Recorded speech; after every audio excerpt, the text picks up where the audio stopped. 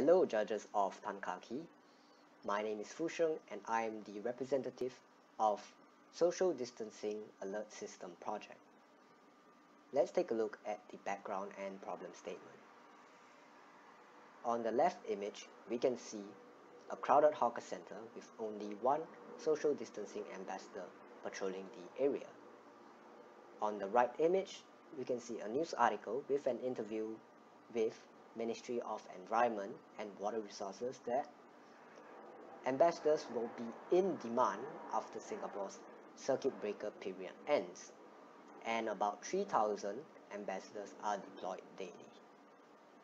The problem is that we have a lack of manpower to regulate social distancing at hawker centers island-wide, despite attractive salary of 2,500 by National Environment Agency. Proposed system. Our proposed system uses cameras with AI-H device.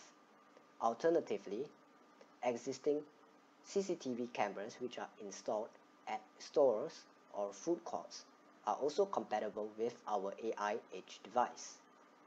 Then we can commence detection of human position using artificial intelligence, where we will do homography transform to convert human position into map view points and do distance measurement of less than or greater than 1 meter.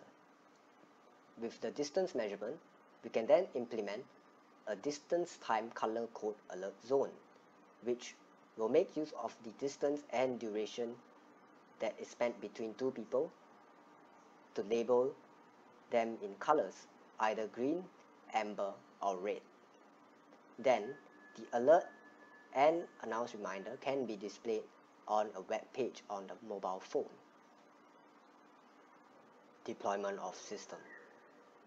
The three images above show people labeled as green, amber, and red based on the color alert zone, which is a function of distance and time. With reference to the graph below, the amber zone starts at 3 seconds T1 and ends at 8 seconds T2. If anyone does not obey to social distancing for an extended duration, the zone will change from green to amber and then finally red. This helps to reduce the number of alarms, as there are many cases of violations due to transients, for example, passerby. Now, let's watch a video of our system being deployed. As mentioned above in the graph, it will take 3 seconds to enter amber zone and 8 seconds to enter red zone. In the image on the right, we can see a floor plan which has homography transformed applied to it. Therefore, we are able to view the human position from camera footage and put it on the floor plan as a map view. This floor plan can be applied to hawker centers where people position can be monitored on the floor plan itself. The technology used is a Jetson Edge device, a web server to host the website and put our live streams into the website, image processing homography algorithm, and time distance color zone algorithm. Let's hear feedback from our users. In this video, I conducted an interview with Nanyang Polytechnic Kofu Food Court Manager. Here is what he has to say. There are 3 to 4%. Okay. What do you think about this system? Okay, quite good lah. Do you think it will be beneficial for social distancing ambassadors? I think so.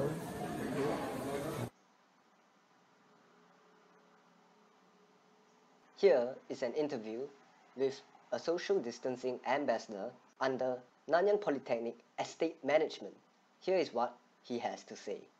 I think it's quite useful. I mean, for the STA, but I'm not very sure whether you need to check with our state management, whether they are allowed or they are okay, with all STA, Here is how our webpage functions. We have a menu where ambassadors can select the location of where they are deployed, and They can also select the area to monitor. Once the area has been selected, it will display the streamed video footage captured on camera by our device. Now, let's watch a video on our web page demonstration. First, we enter the URL, and then we select the location and area. Once we have done that, we can now view our live stream.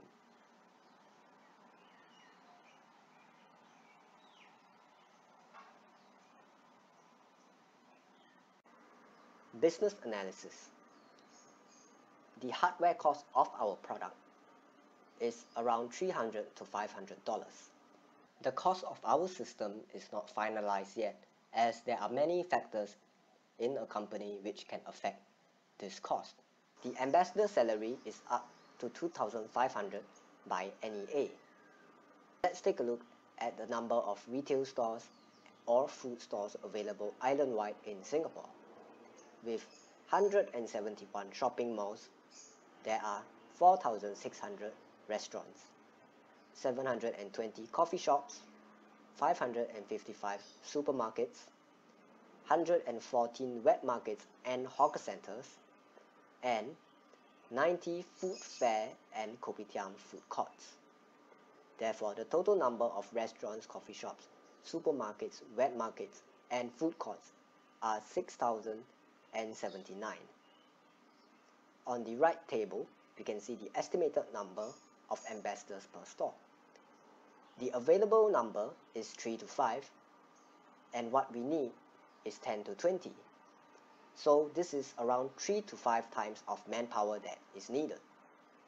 Therefore, calculating the total number of available ambassadors island-wide deployed to restaurants, 30,000. That is a huge number of manpower which we do not have.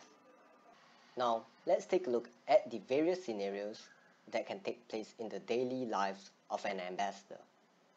Taking a look at scenario 1 in a food court, without our system, the ambassador in blue is only able to manage one area with people.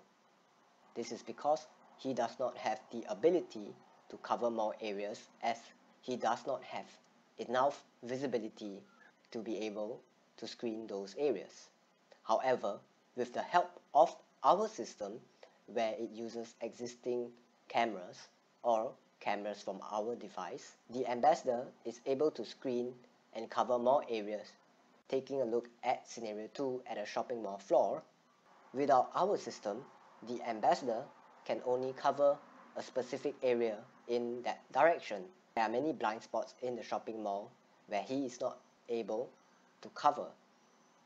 However, with our system, the ambassador is able to cover more areas and have extended visibility. In continuation of scenario 2, we have a shopping mall floor directory of Vivocity level 1. We can have cameras outside various F&B outlets to monitor queues. We can see that each camera is represented by one area, with reference to the color alert zone and the time taken to change from one zone to another. We can see that there are many people queuing around the F&B outlets around the entire shopping mall floor. Those who are highlighted in amber and red have most likely violated the social distancing rule. With our system, the ambassador is able to cover more areas with the improved visibility. Even though the ambassador is in area 3, he can view the different areas on his mobile phone.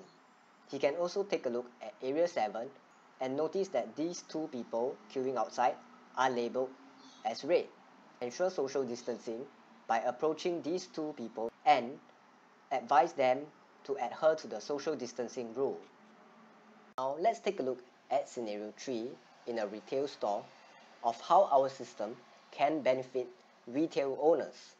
Without our system, the retail owner or staff who is alone at the cashier area would have to manage social distancing in entire store.